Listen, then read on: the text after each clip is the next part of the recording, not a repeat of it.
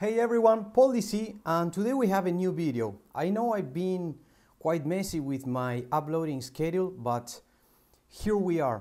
This kind of like a different video. Back in the day, I was reached by Christina Mandlakiani's PR or marketing team to see if I could do a video where I could comment on her new book, which is releasing soon. The book is called Becoming Flawesome.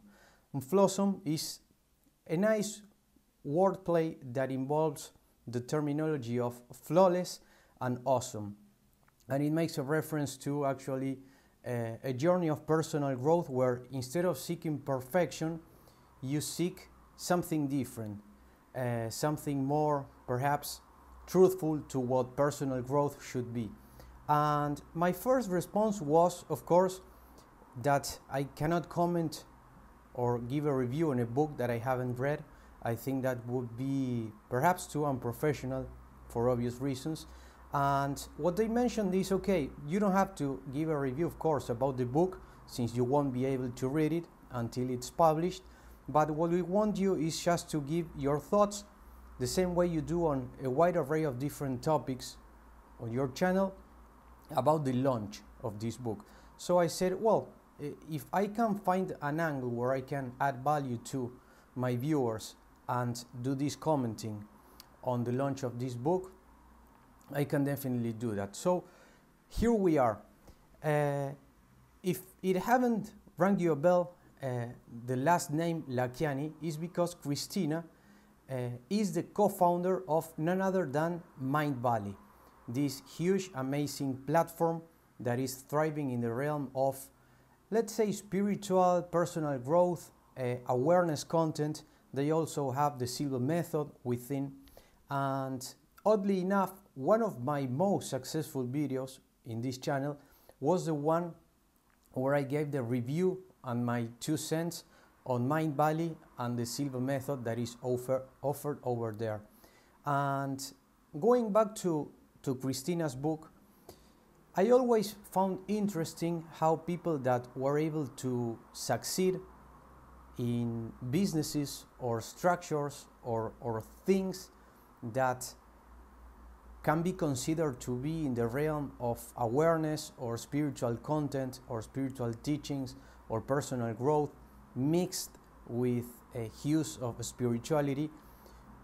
I always liked to know the personal journey behind people that were able to build these platforms that do have a massive impact, even on a global scale, when it comes to helping people either awaken or grow their consciousness.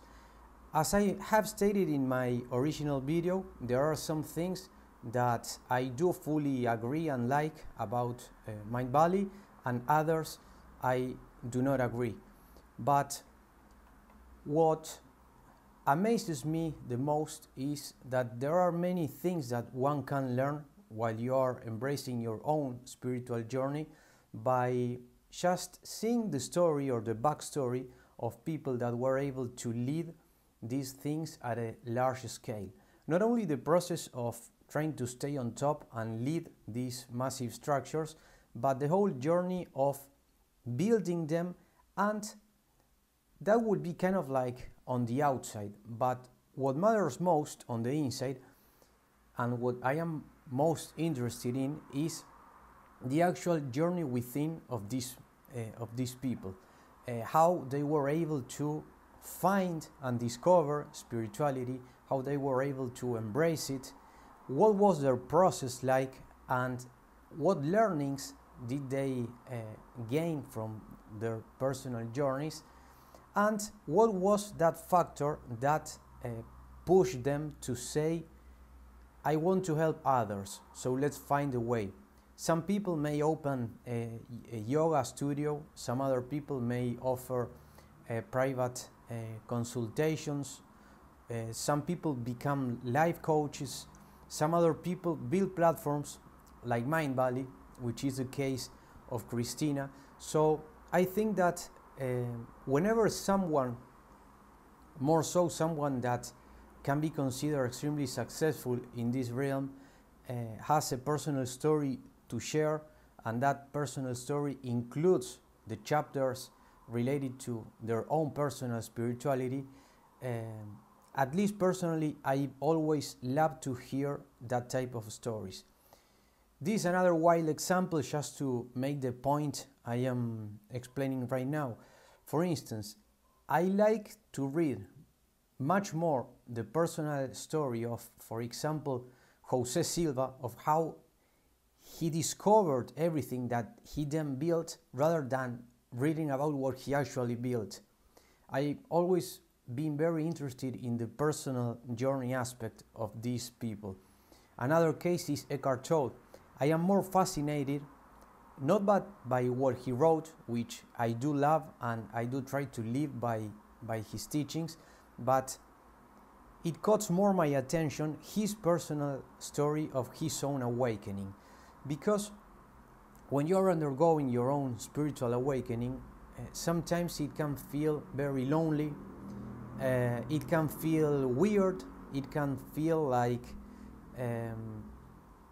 give you this sense of perhaps you want to go back, or you are not sure if you are going down the right way.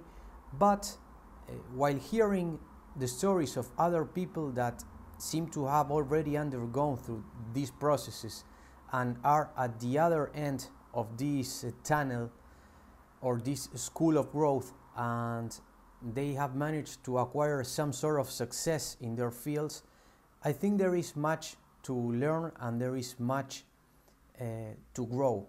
And in the worst case scenario, this is what happened with me while reading these types of personal stories and paths and journeys, is that things that I found that were perhaps a little bit unsettling about my own awakening process, by learning that another person went through something very similar, if not the same, it put my mind at ease at some point, and it made the process easier.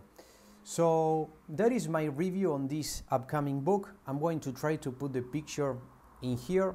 I do like the title because I do like the concept of not chasing perfection, but personal growth is not achieving perhaps the most perfect version of yourself, but the healthiest, the most coherent one with awareness, and the most synchronized self with consciousness, which has nothing to do with what the modern day capitalism sells you as your growth, your grown version, which is often counting piles and stacks of money, driving nice cars, and many other things that are completely ephemeral and irrelevant. So I am actually looking forward to this book. When you will be seeing this video, it will be July 10th or around that date, and I will leave you some links in the comment section below. And yeah, that's my 2 cents, not only on this particular release, but on these types of books where someone that contributed to some extent, to a large extent, in matters of awareness, spirituality, and growth. When they tell their own personal stories, I think it is just interesting, and it can be very yielding to just know them, hear them out, read them out, and see what you can grab for yourself from their own experience, so you can make your own awareness journey more fruitful, smoother, and get there perhaps not faster, but at least build the confidence within yourself that you are on the right path. So that is what this video is going to be about. Next week I'm going to go back to my usual bread and butter and more pure awareness topics, and see you the next one.